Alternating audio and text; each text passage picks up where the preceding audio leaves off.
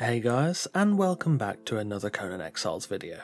Today we are on the coast of the Desert River in map square J5 building a Mitraean Sun Temple, an open air shrine to the god Mitra. The requirements are on screen now, feel free to screenshot them if you need to. So without further ado, let's get started.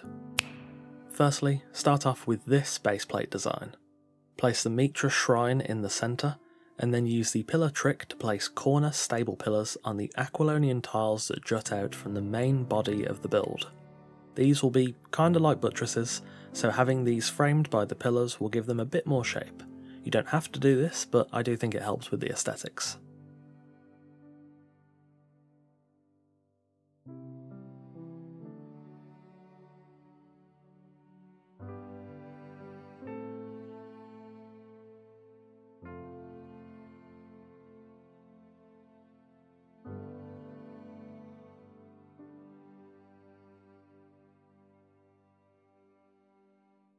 With the pillar tricking complete, place Aquilonian walls below the ceilings to close the gaps.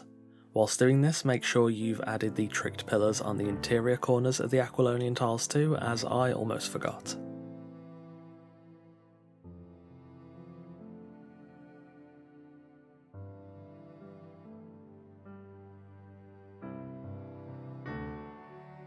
From there, build the walls up again to recede inward to what will be the final size of the temple. This is kind of hard to explain, but I think the footage will make it pretty clear how to lay out the walls. It is quite simple in the end, just build up the buttress segments 2 tiles high, and all the tiles between 1 tile high.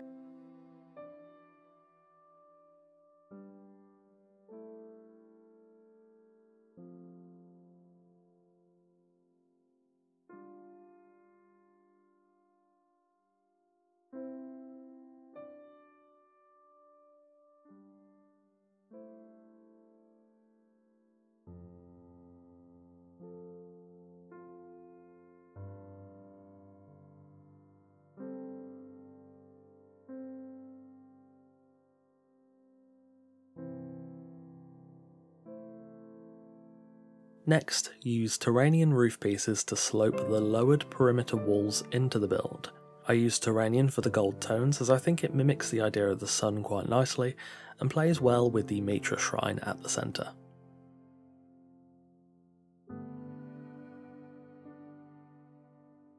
Add ceilings above each of the raised buttresses, and then add Turanian crenellated walls atop the walls, with fences on the areas where you might be able to fall or jump off the build.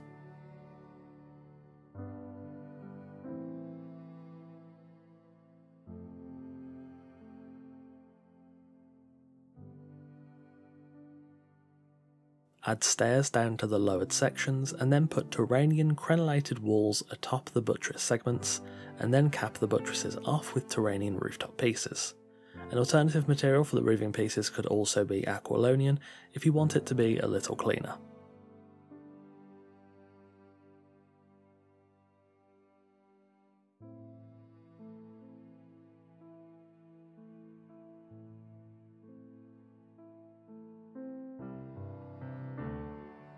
Replace the tricked stable pillars with Aquilonian pillars. Leave the front segment to last, as you'll need to do the stairs before you do the pillars.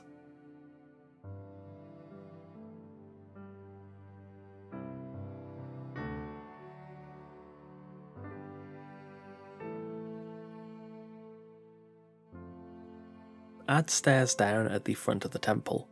The staircase will step down to a flat, down again on either side, and then back on itself to the centre. Support the ceilings with pillars and close up the gaps with Aquilonian walls, using sloping sides to smooth them down into the build. Use sloping sides beneath the mid-tier stairs and place Aquilonian fences to cover the stairs, and then finish up by replacing the pillars.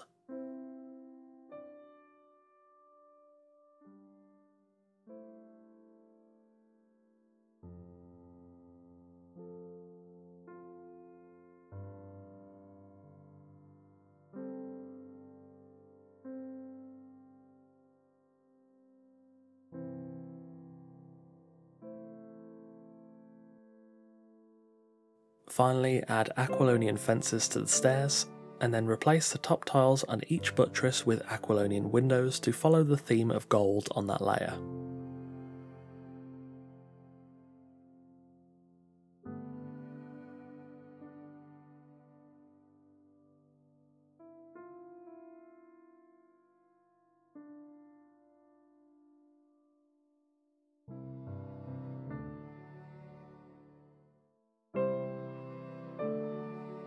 Finally, when the shuttle build was done, it was then time to of course furnish. I've decorated lightly, lit the build well, and included Mitraean priests and guards at the temple. From my research, temples of Mitra usually don't really have any ornamentation, but that doesn't necessarily make for a good build, so decorating this was a little tricky. I included statues of guidance in the shape of Mitra, alongside clan banners depicting a phoenix rising over the sun, which I think fits nicely as the phoenix is the symbol of Mitra. In terms of thematic decoration, I don't know whether this is just me, but I've always seen Mitra as somewhat analogous for the idea of God in the Christian faith, so I've taken that approach when decorating this build. By that I mean I've added benches around the temple centred around the shrine itself to allow worship, and on each side I've included a bath of water alongside food and pitchers of wine.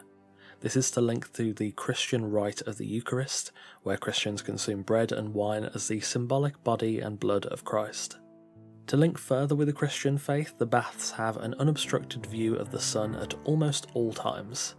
Seeing as Mitra is the god of the sun, the theory here is that the water could be blessed by the sunlight, thus becoming somewhat analogous to holy water.